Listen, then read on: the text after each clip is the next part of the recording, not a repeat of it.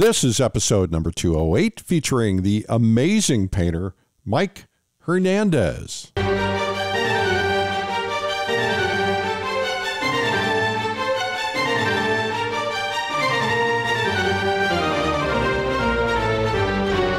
This is the Plein Air Podcast with Eric Rhoads, publisher and founder of Plein Air Magazine.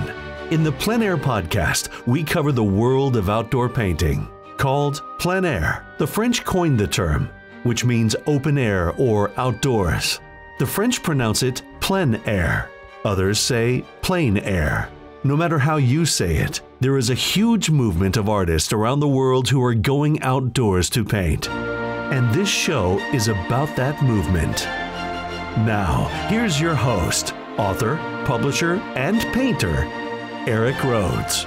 Well, thank you, Jim Kipping, and welcome everybody to the Plein Air Podcast. The Plein Air Podcast has been rated the numero uno, number one in Feedspot's 2021 top 15 painting podcast list. Thank you for that. Thank you for making it happen. Welcome, everybody, and welcome to March. Last year at this time, I was in Russia shooting a documentary and shooting 2 art instruction videos with one of the top Russian masters, Nikolai Blokhin, which are amazing. Anyway, I've got some really wonderful memories of that trip. I got to meet the heads of the Sarakov and the Repin Art Institutes, the 2 biggest and probably most important art schools in the world, and also got to meet the heads of the top museums there.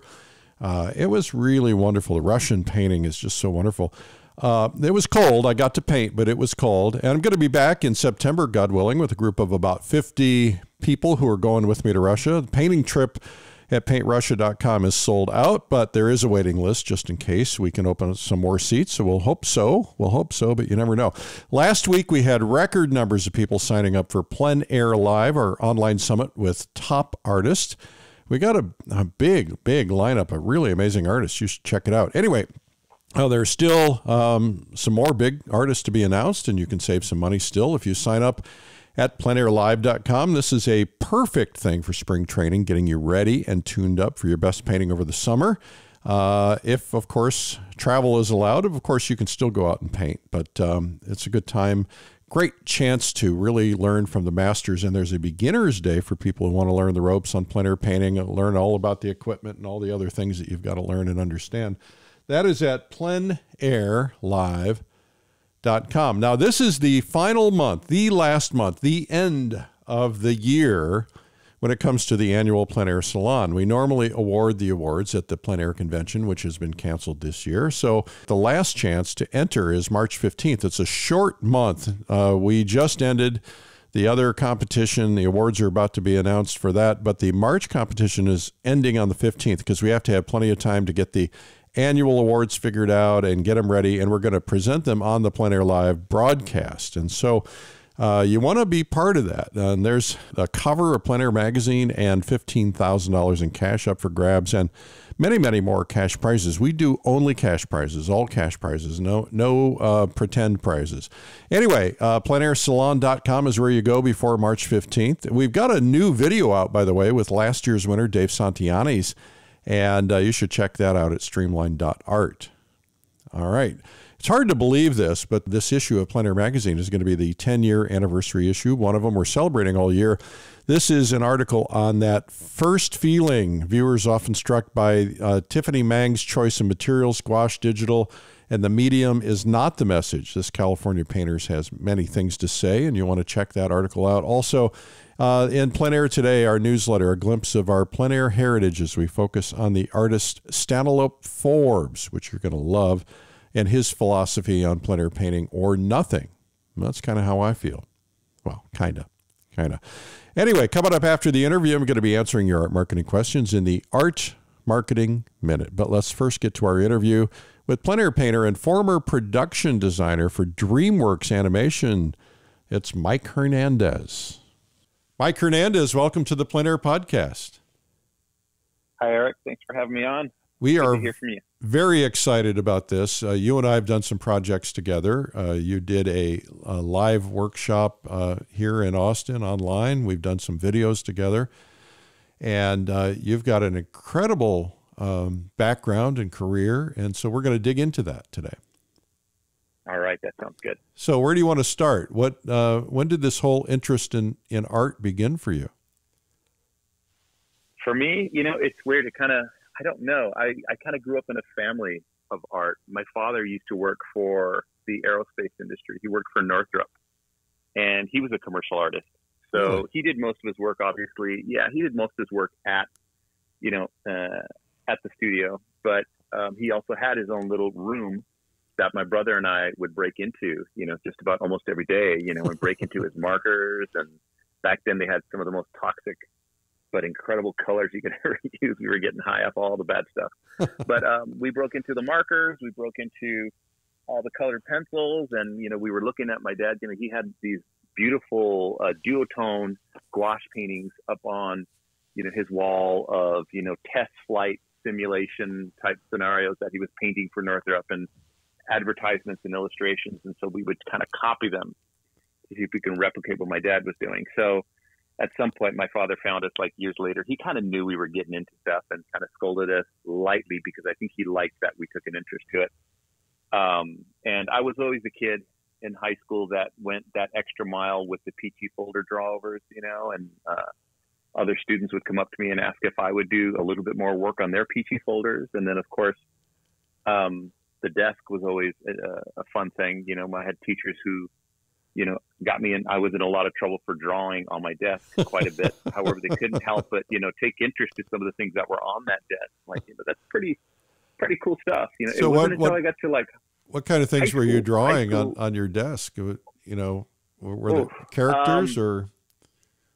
You know it? Gosh, I don't even remember now what it was. It must have been, always figurative things like faces. I was never into like character, right?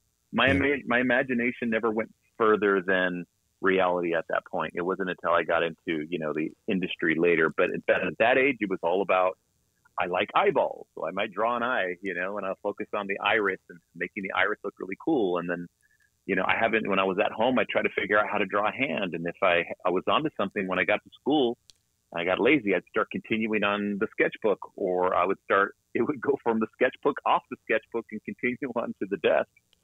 Or there might have been a girl that I was liking and she was, kind of attractive and I had a secret crush on her and I would maybe draw pictures of her profile from a distance. Kind of creepy, right? But that's kind of what I was doing as a kid. That's the kind of stuff that's what seventh graders do. So did your dad was an illustrator. Did he ever at any point say, hey, let me show you how to do some stuff? He did. He did eventually, come in and, I remember one of the biggest hints of advice he gave me when I was struggling with, how to draw landscapes from photographs or mountains. And he said, put blue in everything. And I said, but Dad, I don't see blue in that part and that part. He goes, trust me, it's in there. Especially when it's a landscape, blue is inherent in everything. And I didn't know what he meant by that time at the time, but I went ahead and said, okay. And, I started putting more blue in my paintings, which is contradictory to what I teach nowadays. I always tell students, not to put too much blue into their landscapes because it tends to flatten it out. I'm curious then. So you've learned that that's not necessarily the right advice, but it was at the time. At the time, it was the right advice because I was using too much muddy colors. Basically, I think my dad, what he was trying to say is mix your colors. Mix more colors than what seems obvious. If there's a building in the distance or a rock and it looks brown, it's not just white with brown. You might consider putting a little bit of blue or another color or green or something to it to give it a variation of that color. And so that was a profound message he gave me when I was a kid, and so I started incorporating more blue into areas I didn't think had it, which is interesting. So now when I teach class, a lot of times that is a note I'll give students. For example, they'll have the sunlight hitting the dirt and these guys are using straight white with yellow ochre. But what they're forgetting is that we've got that whole canopy above our head of blue sky, that big blue canopy. And when the sun isn't directly overhead and it's at an angle, well, that canopy blue has, it has an effect as it filters through all the warm rays. It kind of mixed through that at a 3/4 angle, and it has an effect on the sunlight, the temperature of the sunlight, the color of the local color of the object it's hitting, and some of the blue that comes through and mixes with that. And then that's something I've kind of started to teach students. And then whenever I teach that, I tell students, you need to put a little bit of blue in there. You know, maybe you warm up the blue by adding, you know, ochres and things to it, but the blue's in there.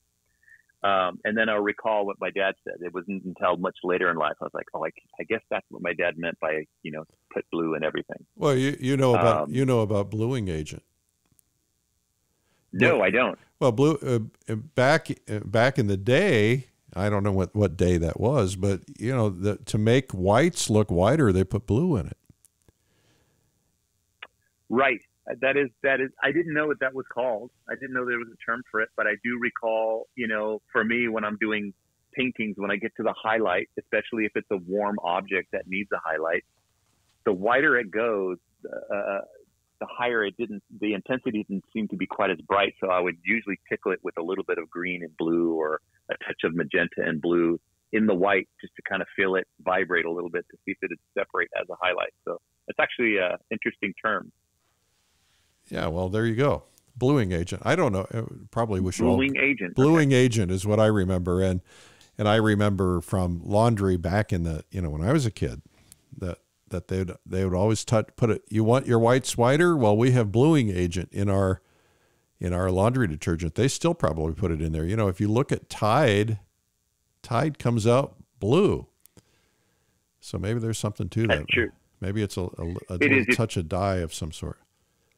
Yeah, if you look at your blue scales, and this was actually something I had taught students without even knowing it was called blue agent. But a lot of notes I've given recently for students painting buildings that appear pure white. I'll tell them the only reason that building looks pure white is because it has blue in it.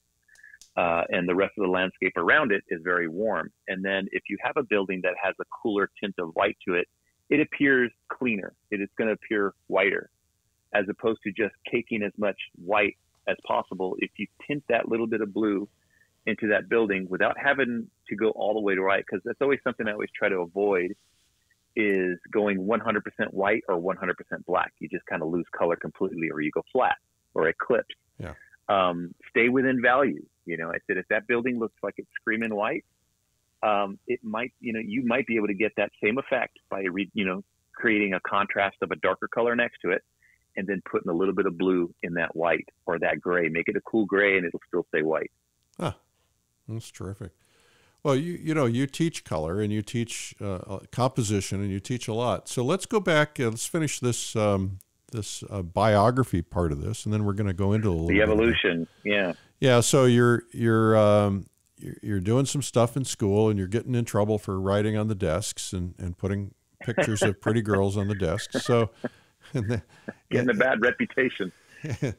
and never once in any of that time did I feel like I was going to be an artist at all. Really? It was always hobby. It was always just for fun. You know, even in high school, I got the reward for being the best artist in the school, but I never thought, well, that's my career. I'm going to be an artist someday. I never thought about any of that. I never considered it. Even though that's what your dad did for a living.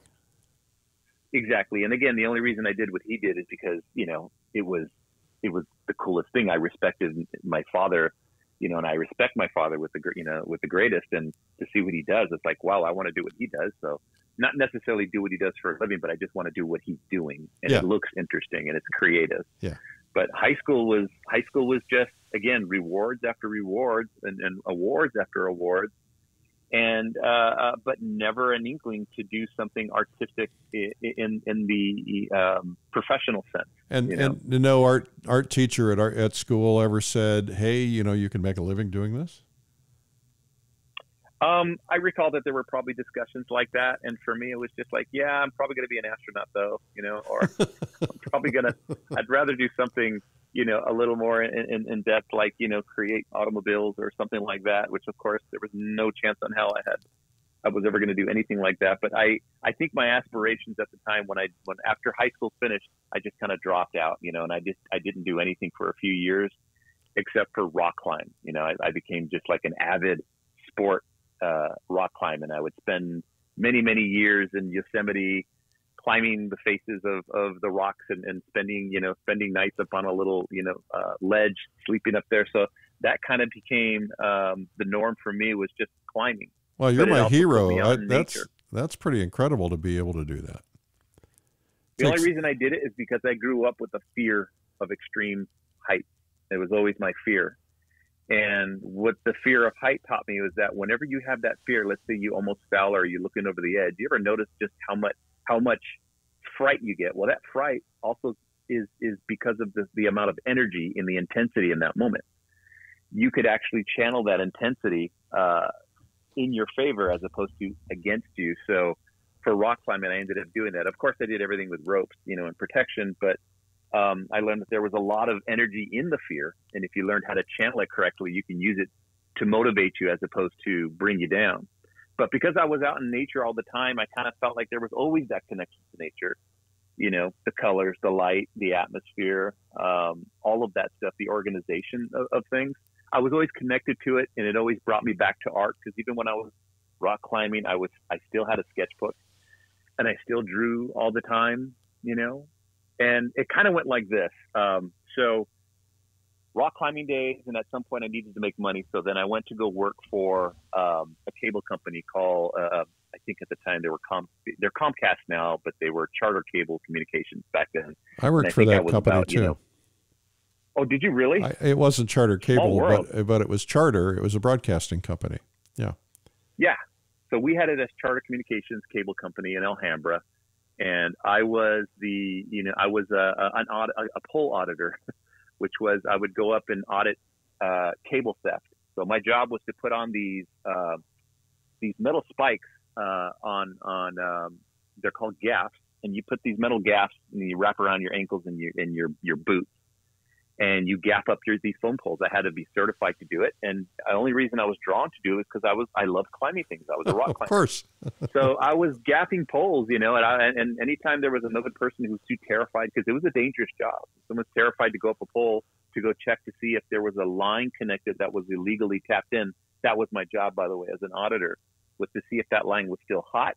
And if it was still hot, it might have been that maybe somebody another tech person was lazy and didn't disconnect it after the customer decided they didn't want it. So that way, when somebody moves into an apartment, let's say, for example, and they say, oh, what's that line? They'll plug it into their TV and get free cable and say, I didn't know it came with free cable. It didn't. It's just that the tech didn't go up. Or a tech sold an illegal box to somebody and then went up and connected it for them.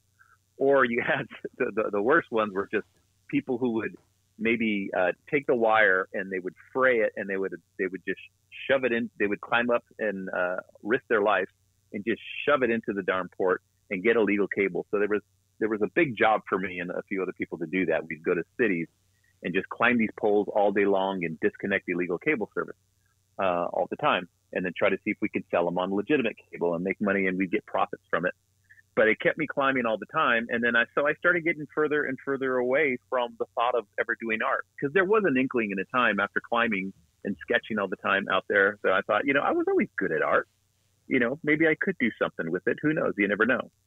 But then I started getting into the cable company, and it didn't seem like it was a career choice. It just felt like this is what I was going to do for a little bit. And then maybe I would reconsider art again. But then came, the apartment and the car and responsibilities. And before you knew it, I was I was getting married. And so, okay, well, maybe this could be my career. I'm going to be a cable tech. I'm not going to be an artist. And so I embraced it. But it took this one day where I was gaffing up a foam pole, and it was a big one. It was a 90-foot foam pole. 90 foot? And a 90-foot foam pole. And those aren't normally the height of these poles. They're usually not that high, but this one was really high. And I'm gaffing up this pole with all the confidence in the world, just boom, boom. And these gaffs, by the way, these little metal spikes, they're only about 1.5 inches to 2 inches long, but they only go into the foam pole about maybe 1/4 of an inch. And it's based on angle, right? If your angle's off, you slip. And you're holding on with your arms. And it isn't until you get to the very top where you're going to do your work that you take a belt from around your waist and put it around the pole and clip it to your belt again and lean out. So you're still not that, you could still fall down.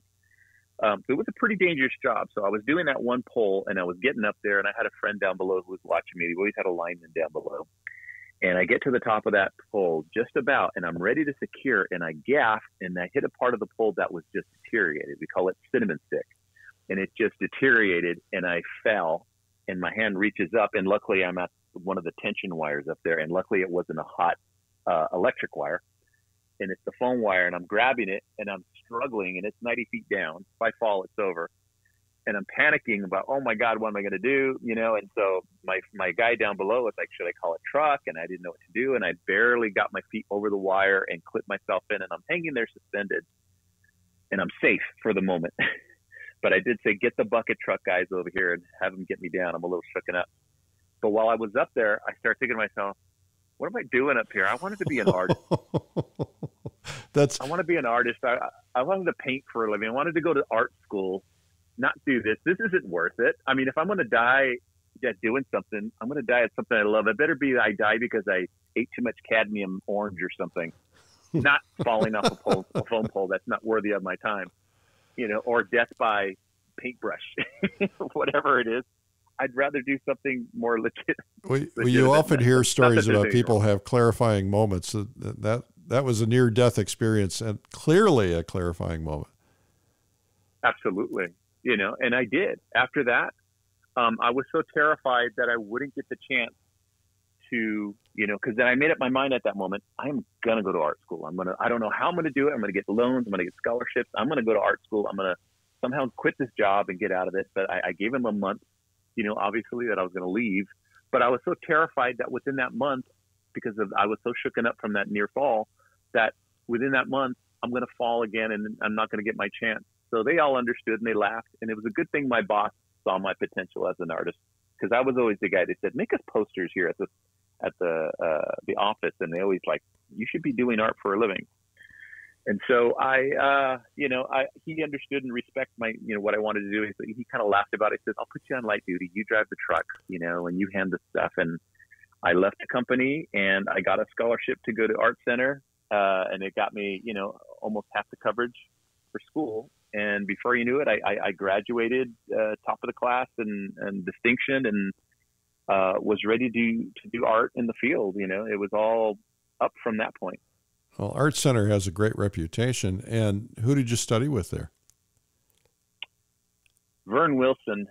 He was one of my favorites. I remember him from the beginning. I mean, there was almost all the teachers at that time, you know, they were just, you know, I gotta say in some form or another were all my favorites. You know, Vern Wilson for head drawing. I remember his ability to just kind of wet and blot Arch's paper and then know where to put the dry marks for the lines when he's drawing faces and know where to put the blot where it needed to bleed. I could never understand that. It was just an intuition that he would do. But I loved that class. You know, I thought I was going to be a figurative artist because I was just, you know, like I said, when I was a kid drawing on desks, it was always figurative, eyeballs, hands, feet. And then I really embraced that when I got to art school. It was all about anatomy, taking anatomy classes and figure painting. Never thought about animation, never thought about environmental design.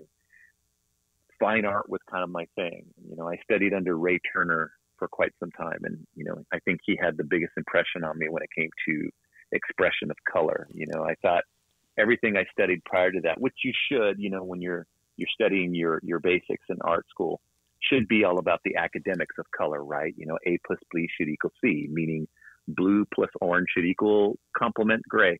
All of those things added up. You know, if you take white and gray at this percentage, you'll get that number. And I thought, okay, well, I need to learn the grammar of art first. So I did that. But when I took Ray Turner's class, it wasn't about A plus B equaling C. It was like A plus B equals whatever it is you want it to be. And, you know, he taught me a whole new method to how to use color. And his method, you know, he taught both head painting and he taught a landscape painting class. He taught the first ever landscape painting class at Art Center where you would actually go out in location. Wow. And paint. But at the time, I first took his head painting class. And what I loved about it is he didn't mix on the palette. He mixed on the canvas. So he would just take gobs and gobs of color and load his brush up and slap it onto the canvas and just start mixing onto the canvas and taking risks.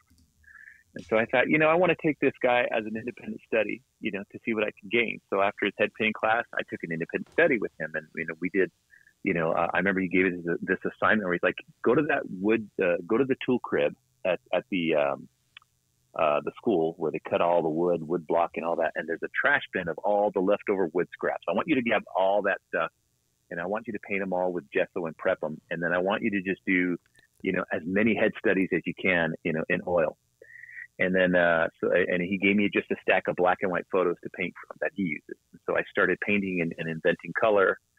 And I would come back to him and he says, yeah, you're still just going too literal. You looks like you're just trying to, like, this is skin tone and this. And he goes, and I want you to take more risks. And I would come back and he'd say, that's better, but it's not enough. So then what he would do is scrape with his palette knife. He'd go to his dirty palette, big glass palette.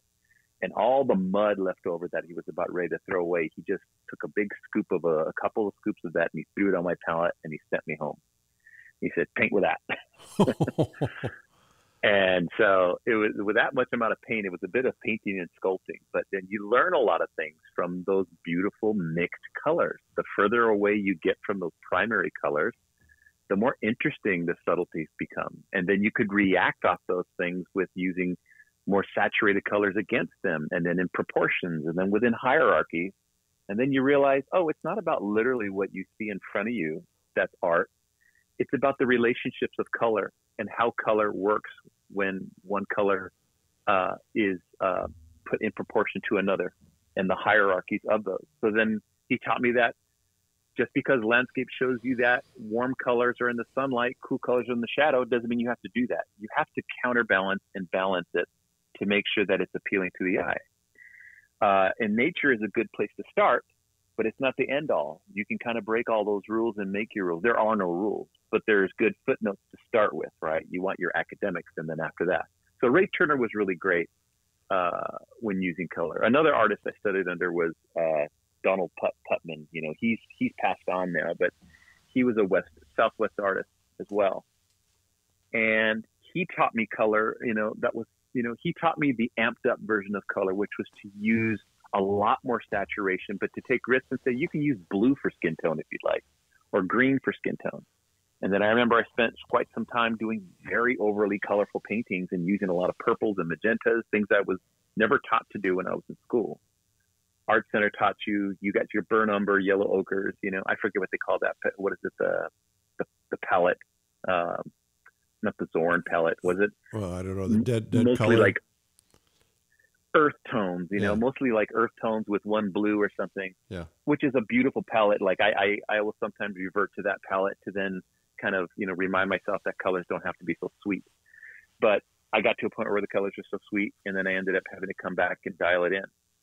But artists like that were fantastic, but every artist I had at Art Center contributed in many ways. I mean, one example would be, I don't remember her name, unfortunately, and she'd kill me if she heard this, but she taught letterform. And letterform was one of the classes that gave me a lot of discipline on how to actually create a letter type without using a computer and without using any rulers or edges or French curves. By hand, you had to draw out the letter form or an alphabet or write a word and then paint it in with a paint called Plotka paint, black and white. And it had to be ready, like camera ready when it's done. It had to be perfect. So it taught me a little bit about control and elegance. So every class had its thing that contributed to where I got today, So you, in one of those classes you mentioned you started going outdoors. So that must have been the first plein air experience. That was, I never did paint outdoors. I always sketched outdoors, but never painted. So I decided, and the only reason I took it was because I thought it was going to be a nice break, from indoor classes, So when, a couple of other buddies said, hey, let's take it together so we can all camp out, because it was basically 3 weekends for the whole term. We go out on a weekend, Friday, Saturday, Sunday, and paint and camp out with, Ray Turner and learn some landscape painting. And then that turned out to be one of the most pivotal classes I ever took. I took a big interest to outdoor painting, because that's when I realized, wow, all the colors, that you take for granted in photographs, they're all out here in nature and they're different. They don't look the way they do in photographs, and it's a different ball game when you're painting from life as opposed to a photograph. When you're painting a photograph, you don't get the scope and scale of that environment. You don't feel the atmosphere or smell what it smells like, or you don't get the sense of culture in that environment that you get from maybe the people or the animals that were there. All kinds of things bleed into the experience of being present in the moment, and it has an impression on what that artwork is going to look like. when you're there? You know, were you there at that landscape early in the morning? Well, then your impression of what it feels like to be up that early, the cool air, that kind of lighting, all of that, and the culture of where it was you were painting, all leads into the results of what you're going to learn. I didn't realize that until, you know, I got into the animation industry and they're asking me to paint like, hey, do a color key for a very sad morning in Europe. I'm like, well, I have to look up other artists who've maybe done that to try to see if I can get a reference. Or if you painted, or you can kind of draw from life experience, right? To find out, well, maybe what was it like for me to be either in Europe if I've ever painted there, or what is that culture like and how does it have an impression on the colors, or when you're there talking to the people or seeing other artists there, how do they paint that culture and what is it like, or how to pass artists. So plein air painting opened up a paradox of possibilities for what it meant to be outdoors in the culture and expose yourself to the environment that you're going to paint, as opposed to looking in a window of a photograph to paint from it. How did you end up in the animation industry? So that was interesting. Graduated art center with a lot of debt, and you know, thank God for all of those, all of the scholarships and the grants and those helps. But yeah, I was still left with a healthy debt and needed to get a job. And again, didn't think that I was going to get into animation. I'm thinking that most of my career here, my career path has in college was fine art, figurative and painting, and that was my portfolio, and some charcoal sketches, but no environment, no perspective. Maybe one perspective drawing, but mostly fine art-ish looking things, expression of the body and the head and face. And I had friends who recently graduated art center, and they were working at Disney and they were working at DreamWorks. And, you know, I was talking to them and I was, you know, saying, you know, hey, I got quite a bit of debt, you know, are they hiring over there? And they kind of chuckled and said, yeah, but I don't know if your portfolio is kind of what they're looking for. You need environmental stuff. You need set design, you know, you need some cinematic background, and I didn't have any of those things, but I took a risk anyway. And I said, what do I got to lose? So back in 98, or 99, I submitted a portfolio to DreamWorks, and funny things, I got in. But not only did I just get in, I didn't even get in at the entry level. I got in at the kind of, almost, not really the top. The top would be production designer, art director, but I got in visual development. And it's different back then than it was today. Back then, back in the 90s, you know, visual development was a small department of like maybe 10 artists who were the top of the chain, of the food chain there, who've already paid their dues in the layout department, the background painting department, you know, or the rough layout department or character design. They've kind of already paid their dues in all those departments. And so now they can be a visual development artist. Those are the artists that basically are in charge before anything gets made. They work with the director and the script writer and the producers, and they start coming up with visions for what the show will look like. And then once their visions get brought off on, they start to then hire, or they send that work off to the production teams, who then go into production. The visual development, those artists then turn into the rough layout artists, cleanup. So for me, I got all the way up there to that, and I didn't know what it meant. And I remember my first meeting, it was with Jeffrey Katzenberg at the time, and I was just wondering, what am I doing in a room with Jeffrey Katzenberg and all these other artists? And they were pitching something for a show called Sinbad. And they had these amazing oil paintings, which is unheard of for visual development these days. Usually everything's digital. There was these over-the-top, massive, from wall, you know, from the ceiling to floor paintings, oil paintings or charcoal sketches that were massive and gorgeous, just visions of what the movie Sinbad could look like, and all this gorgeous lighting. And I'm thinking, is this the job that they got me into? They think I can do this? Went back into my room and curled up into a little fetal position in fear. I don't belong in this position. I spoke, and then it turned out later, one of the lead artists, you know, was, you know, I've come to respect him so much now because I understand what he was trying to tell me. But he said, you know, I saw your portfolio, and I wasn't one of the people who wanted you for that position. But it was the producers, for some reason, that thought you had the chops and thought you should be here. But I think you need to be in you need to kind of work from the bottom up, you know? And so I was determined after hearing that, and I decided, you know, so what they did is they said they were going to get rid of me because it's not going to work out. Apparently, maybe the producers, you know, and maybe they shut off half cannon on that, and they went a little bit too far. And so they thought, okay, well, we made a mistake, but you have 3 months, so decide what you want to do before we let you go. So what I did is I went to the layout department, which was, one of the more entry-level departments where they were, after the visual development process was done, at the time they were working on El Dorado, and they were already painting the background, or they were drawing the background. I begged some of those artists, like, look at my portfolio. What is it I need? And a couple of them were really cool and said, well, this is what I would do. And so I started doing what they were doing. I'd go back in my office. I had nothing to work on. So I did these background drawings. I did sketches. And after about 2 weeks, I then started showing these sketches to some of the other layout artists. And they're like, that's kind of cool, but I would do this and this. And then eventually I took it up to the head of the layout department, and I showed him the work. And he just kind of smiled at me. He gave me a big smile, and he says, I don't know what to tell you. They were at a crux at that time in the studio. They were ready to lay off a lot of their departments of people who've been there for quite some time. And here I am, a new person trying to get in while they're going to be laying off a whole bunch. He said, if the timing was different, I think you'd be great for this position. I just don't know what to tell you. But other people got involved, and, they saw the potential of what I was doing. And for some reason, I made the cut after that. And the layouts were only because they were starting to move towards 3D films, and they were gonna break away from 2D animation. So I made the cut, and I eventually made it in. And from there, the story just went on. I was a layout artist for a few years. Then I was the sequence designer. Then I got my first break and I actually got to art direct a TV show. Our first animated 3D TV show, and I was art director on that. And from there, was the I show? just kept going. It was called, nobody will know what that show is anymore. It was the Siegfried and Roy show. It was the Father of the Pride, not Father of the Bride, but Father of the Pride.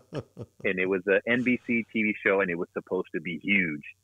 And it was the biggest thing for me about working on that show. Not only was the fact that I got to, that was my first shot at actually, art directing something, but I got to meet Siegfried and Roy. We went to Vegas, and I met the two guys, and Roy is just probably one of the most fantastic people I've ever met in my life. Such a sweet, really caring guy. And I totally can tell that he was absolutely into what he did. He was so vibrant.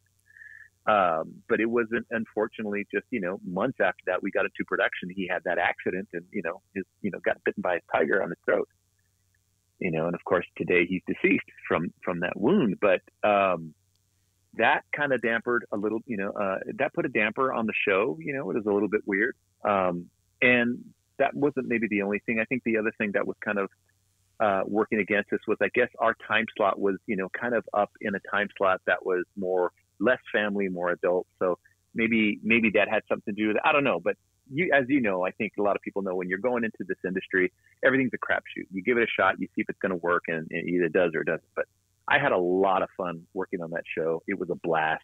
And in fact, some of the people who worked on that show are actually some of the bigger names, in the animation industry right now, who've kind of made their way up the ladder. Some of them are now directors, and they're art directors and production designers and head of layout. We all worked on that show from the bottom because it was a TV pipeline that was more aggressive than a feature pipeline, and we learned a lot from it. Well, and when you're in a more aggressive timeline like that, you have to learn to get things done fast. Yeah, right.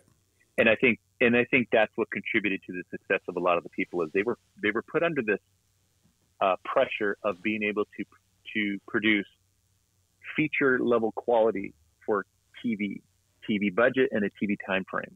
And of course we tried our best to try to hit that. And I think we did a pretty good job of getting a certain level of quality in there, but of course it wasn't feature level quality, but it was pretty good quality at the time. For given the constraints we had, given the time frame we had and the budgets we had, it looked pretty good. It was pretty fantastic, and it was actually really funny. I mean, there was a lot of really funny moments on that show. But again, like I said, I got to meet really great people, and I got to learn a lot of valuable artifacts within that type of pipeline. So it helped propel me to other jobs.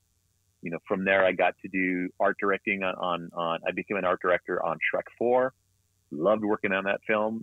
I got to start off as production designer on other shows, and then some of those shows might get canceled. Then I went on to art directing other things. I art directed some TV specials for DreamWorks, and it's been like one of the funnest journeys I've ever spent working for that studio. They're fantastic people. They make some of the best work in the industry.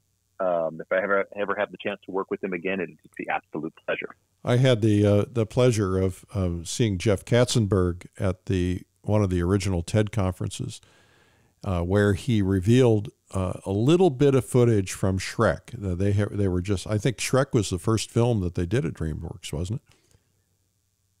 Shrek was it their first film? Gosh, and I think about it. No, Shrek was the first 3D film. First 3D, we ever did, okay. And that was at our PDI facility up in San Mateo. I think San Mateo, up there in the Bay Area. We had that PDI studio that eventually got shut down a few years back. But the PDI studio was basically where we did all of our 3D films, because we didn't have that kind of facility at the Glendale facility. So yes, that was our first 3D film ever made. But our first ever film, I believe, was Prince of Egypt. Okay. All right. Yeah. Terrific. So let's move into the world today. You have kind of made a decision to morph into kind of a full-time position as an artist. I mean, you were a full-time position as an artist, but as a fine artist working on your gallery works now. Is that right? Yeah, for sure. And again, I always consider myself, having a foot in both worlds, the entertainment industry and the fine art industry, or the contemporary art industry, or the plein air. Just a foot in both worlds has proven to be more beneficial for me than I ever imagined. I leverage so many things off of both sides. From my cinematic point of view, the things I learned about cinema and animation and storytelling, and how to be intentional, and economical, because we only have but seconds sometimes to get people to get the essence of what's on screen. To sell emotion and be creative, that's lent itself in so many ways to plein air painting.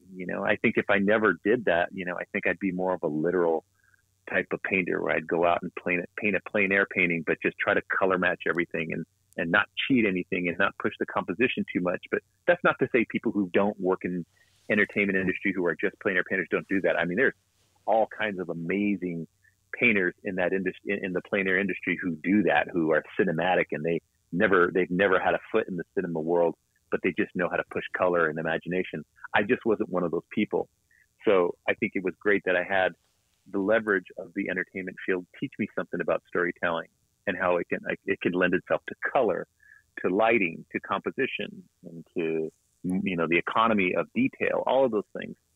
And then vice versa, things I learned from outdoor painting, natural light, all of those things fed themselves into the entertainment industry. I leveraged off of both of those things. So I continue to do that. And for right now, so back in August, I think, is when we got to the point where I was finishing up on a show that I was working on, and it was coming to an end. And because of COVID at the time, a lot of the big names, in the studio, a lot of artists, that I respect, I started noticing they were just one by one, they were leaving the studio, and they were headed over to Netflix and Sony and other places. And I was thinking, okay, this isn't good. I noticed that there's a downtrend here, and a lot of people are starting to leave, and I see the pattern emerging. I get what's going on because of COVID. And so eventually I had my meeting. They said, look, just a heads up, that it looks like, we don't know what's next for you here. We're coming to the end of this, but of course we would love to keep you here. We love what you've done here. And I love doing what I was doing there. But in essence, they just said, at the moment, things are getting slim. They're getting very slim. And a lot of people, you've seen them go. But they were looking to other, outlets for me, like, maybe you could do something in that painting. Maybe you could do this over here and there. And, and at the time, we explored some of those things, but ultimately in the end, it was a good opportunity for me to do something I haven't done in many, many years, which is to kind of really take some time off and focus on family, for one, because you dedicate so much, for me, it was always dedicating a whole bunch of time to DreamWorks and that animation, which takes up most of your time as a production designer or an art director, or even just a visual development artist. And also doing my plein air work on the side, workshops and events. that took up pretty much all of my time. And then I got to think to myself, well, what about my life? What about my family? And what about what I want to do?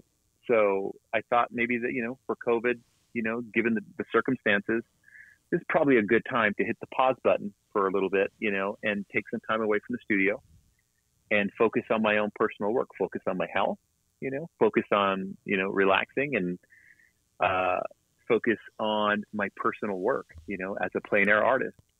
I kind of felt like, sure, with all of these things juggled at the same time, I can kind of, move forward as an artist. But if I finally get a chance to take a few months off and focus on plein air or studio work, that's going to be great. And it's been tremendous. It's been so fantastic. I've been able to, now spend hours and hours, painting in the studio or going out and painting on location, and being able to kind of get myself to the other side of things that I wasn't able to get to the other side of before, such as, the risks that you normally don't feel comfortable taking in studio painting.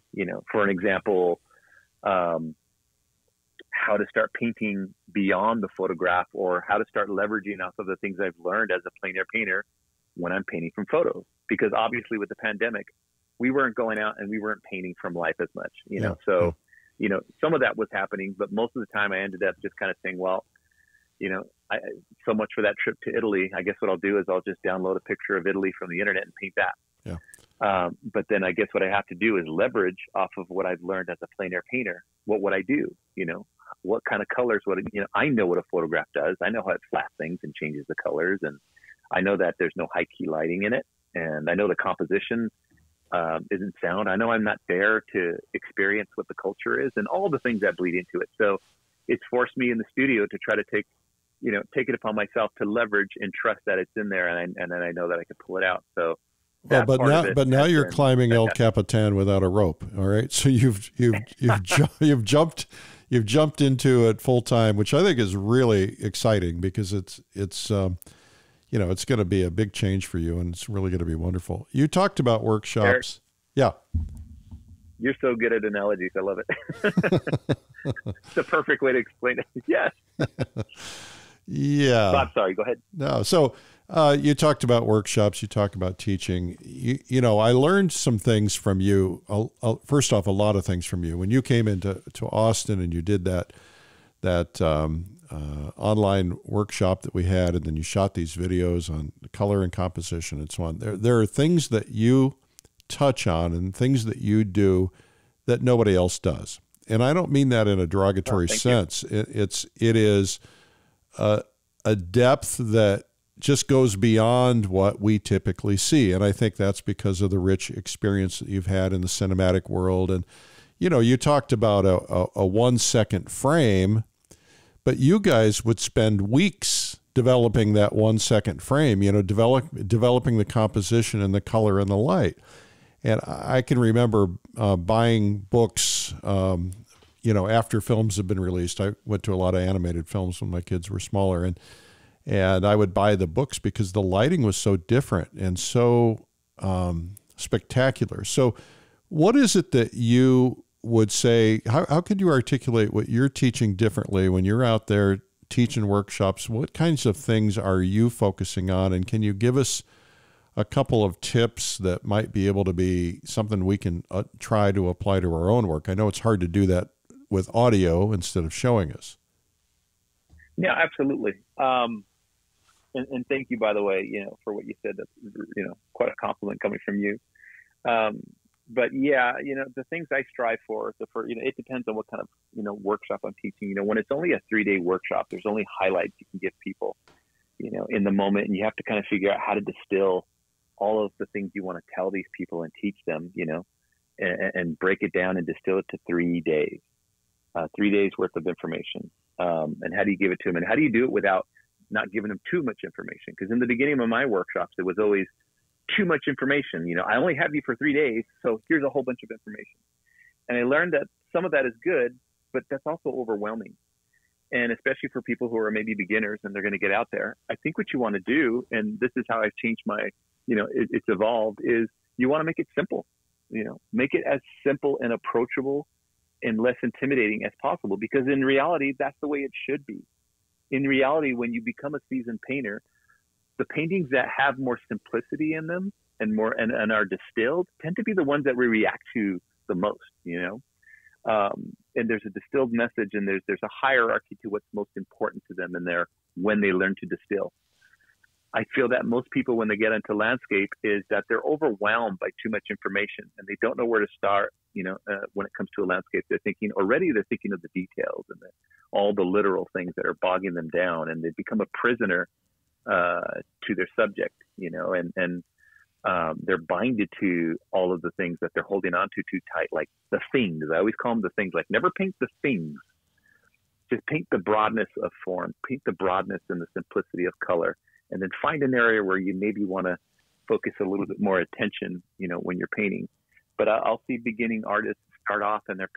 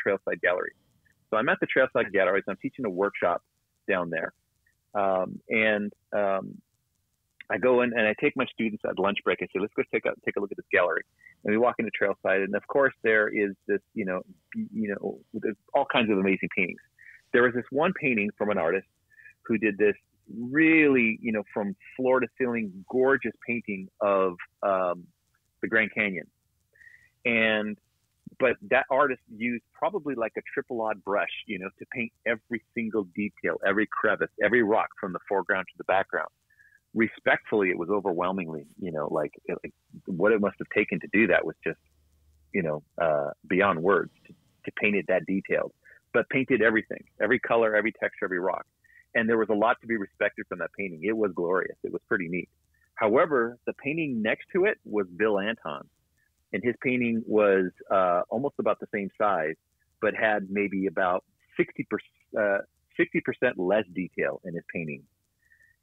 And it did enough, it was easier to get to what it was Bill Anton was saying in that painting. It was like, boom, more immediate. And it really rang home like, wow, okay, there is something to the essence of kind of only distilling it down to the most important things, the most important marks and colors and shapes. So when I teach, it's always that essence. Like, guys, don't get so pulled into having to paint everything. And don't paint everything from left to right with the same amount of detail and color. Find an area where it's most important. Don't do what the camera can do. Don't do what the photograph does. Have your hierarchy. What's the most important area? Where do you want your colors to sing a little bit more? Where do you want your contrast? Why did you paint that tree parallel to the other tree? Well, the students will say, well, because it's there. I said, so you're letting the landscape dictate what's right for you. Again, get in there and you become, basically the ambassador to the image. You have total control of what's in front of you. You don't want that tree there, take it out. Or if you want it bigger, put it over here. If you like a brighter highlight on the water or something different, try to do that there, but justify it. Figure out how it counterbalances in real lighting. That's a hard lesson to learn, colors, though. It's everything else. It's a hard lesson to learn to edit. It is, and it comes from years of mileage, but it also comes from years of taking those risks. So that's why I tell students, look, if you want to get there faster, stay away from all the literal stuff. Don't get bogged down by the literal. Start painting more broadly. Use a giant, uncomfortably large brush. That's rule number one. Just a huge brush that you're not comfortable with using. That'll help you simplify and get rid of the other stuff. Rule number two is paint smaller studies, but paint more of them. You're better off painting. If you have 5 hours in a day to go out and learn, you're better off painting 5 1-hour studies as opposed to 1 5-hour study. Now, that's not the case for an advanced, seasoned painter. You can go out and paint whatever size you'd like. You can get it. But for the beginner only has what I call, and what I've learned over the years of teaching this stuff, is the 45-minute window learning period. You're only going to learn what you're going to learn for the most part in a given painting. 45 minutes to keep it fresh. After 45 minutes, you're going to lose some of the freshness. You need to change the painting and go on to another one. That's not to say that there's going to be times throughout the week you're just going to need to stay on one painting for a few hours and just get to the other side of it. But there's also something to be said about finding a way to pace yourself and do more smaller paintings. Smaller palette, less detail, a larger brush, a smaller time frame will give you that simplicity. And when you see the simplicity and the broadness, what evolves from that is the ability to edit and is a better ability. You won't get that from going out there for hours and hours painting a giant painting. Smaller palette, I assume you mean fewer colors. Fewer colors. Sorry, yes. Yeah, more colors can get you into more trouble when you're a beginner. Not when you're advanced, but as a beginner. And you'll even find that some advanced painters also have a very small palette as well. I tend to I never usually have more than 10 colors on a palette. And sometimes I might paint with only 4 or 5 colors, and in fact, some of my most favorite paintings, like the Edgar Paynes, that you'll see in a gallery, those paintings, you look at them, and there's not that much color in there. There's sophisticated color, but there's not a lot. More color doesn't make a better painting. It's how you use that color. You were talking about mud the other day and the value of mud. And one thing that's taken me a while to understand is that some of the most beautiful paintings are all gray. Variations of gray, but they're all gray, and then they have a spot of color in the focal point, and boy, it works, and it still makes the whole thing feel like it's colorful. Absolutely. And if you got to kind of think of what saturation is. There's 2 things to consider. Full saturation brings things forward, always brings things forward. And what is it we're trying to achieve in painting? We're trying to get depth. So how deep can you get when you're using too much saturation and too much color? Not to say that you don't want to use saturation and color, but because you want the push and pull of saturation, desaturation, warm and cool, right? More detail in the foreground, less detail in the background. All of those things are tricks to giving you depth in a painting. grays are another one of those things that can give you that kind of depth, where they push back, into the painting. And then as you saturate colors, or especially if you go warmer, that pulls things forward in the painting. So you always got that push and pull effect, that's going on in there, and I forgot what the other principle was. I got lost on my thought there, but I think that's one of the most important, critical aspects for me. Well, this could go on and on and on. This is so valuable. It does. We'll probably have to. I'm getting lost in my thoughts. No, but we'll have to do this again sometime because there's so much depth here. I'd encourage everybody to pick up your video, which you can find online just by searching your name and video. But there's two really good ones, and they really go into a lot of depth of this, and I think that would be really terrific. Michael, any final thoughts before we head out? Yeah.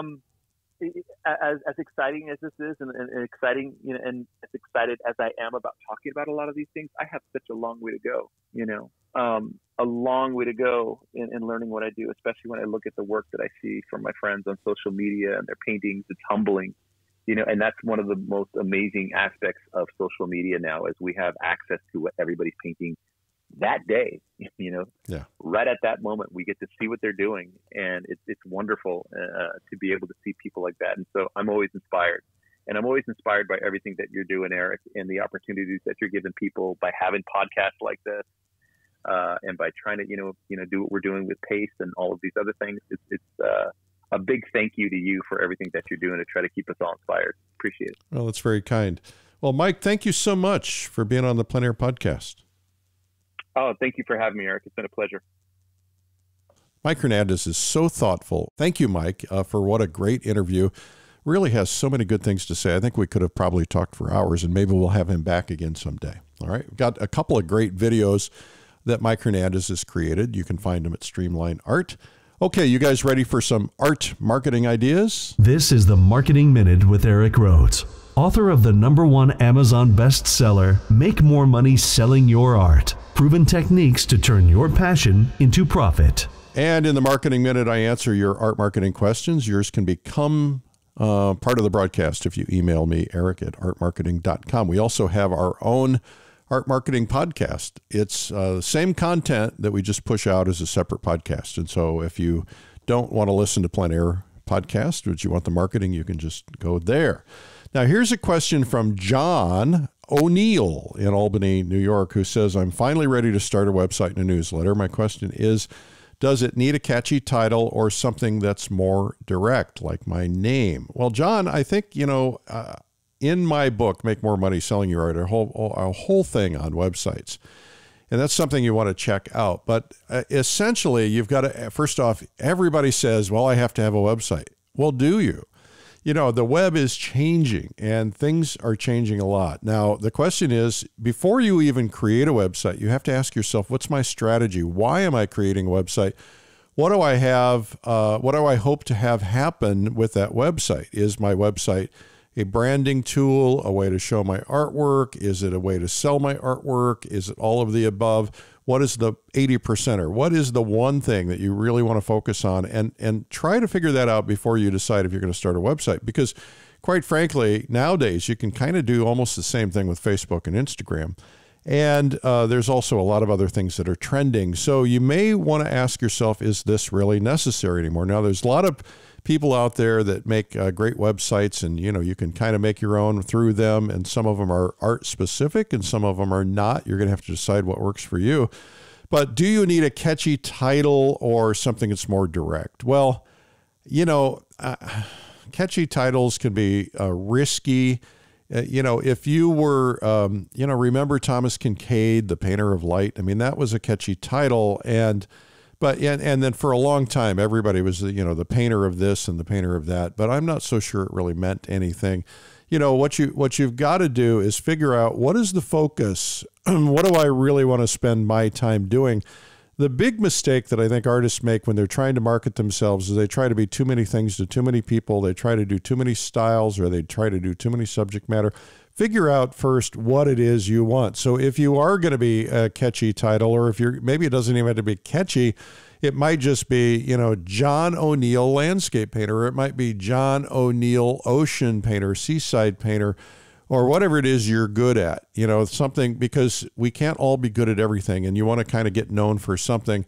So first thing I think is, put your name up there, John O'Neill. And then if you want to have a subhead that is kind of an explainer, a subhead explainer is like Coca-Cola, and then it says the real thing, right? So I don't know if that means anything anymore, but it did maybe at one time. So you've got to think about that. But no, your name is fine, and people are going to Google your name, and you want them to find you, and this is an opportunity to brand yourself. Now, one mistake I think a lot of people make is they fall in love with their signature, and they put this big unreadable signature at the top of their website. Now, that's okay. That's okay if you also put your name on top of it in text that somebody can read. But a lot of people can't read that stuff. Everybody thinks they can. And, there's nothing worse than a signature that nobody can read. At least put your name on the back of the painting, too. We'll have a whole nother thing on the back of the painting sometime. Anyway, hope that helps, John. Here's a question from Jeffrey Skelton in Nashville, Tennessee, who says, I'm always hearing about new scams. Are there any traps that artists can be aware of and avoid? Well, Jeffrey, I'm not the guy. This is a marketing podcast, but let me just tell you what I know, and I don't know much, but I have been approached many times from someone. It's always a different name. It's always a different email, but the email goes something like this. I was looking at your website. I'm trying to find something really special for my wife for her birthday, our anniversary, some particular thing. And I found a particular painting. I'd like to buy it from you. Can we make arrangements? And so here's how the scam, I'm told, works. And that is, they say they want to send you a check, and then you send them the painting, and then the check doesn't clear. So first off, if they're saying those words, chances are it's a scam. But secondly, you can hammer the check. You can go to the bank. You can say, I'm not going to send this until the check clears. Now, one of the other things they do is they overpay. So let's say your painting is $1,000. They send you $1,500, and then they send the check, and then they overpay, and then there's some way that they cancel the check and they manipulate it or something, and as a result, they're getting $500 cash out of that transaction when they had no intent of paying. If you want to read up on art scams, I would probably check out, I think the FBI has an art scamming division. You might want to check that out. But, if something sounds too good to be true, it is. It always is. So just keep that in mind. Anyway, this has been the Marketing Minute. This has been the Marketing Minute with Eric Rhoads. You can learn more at artmarketing.com. Well, a reminder to sign up for PleinAirLive.com. Since we're not having the convention this year, this is your time. And we make it pretty entertaining. We have a lot of fun. And we have a gathering of artists for a very reasonable price. And it's amazing. And if you can't make the dates, you can watch the replays. There's different lengths of different dates on replays. And so you can do that. Also, make sure that you get signed up and get your entries in, your best paintings for the year or for the past 10 years. It doesn't matter.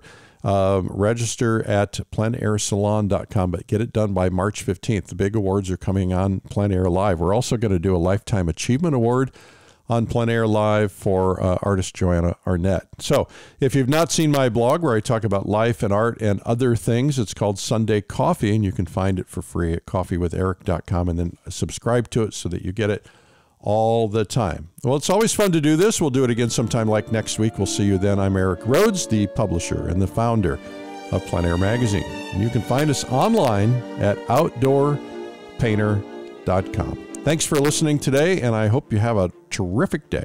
Remember, it's a big world out there. Go paint it. We'll see you. Bye-bye. This has been the Plein Air Podcast with Plein Air Magazine's Eric Rhoads. You can help spread the word about plein air painting by sharing this podcast with your friends. And you can leave a review or subscribe on iTunes so it comes to you every week.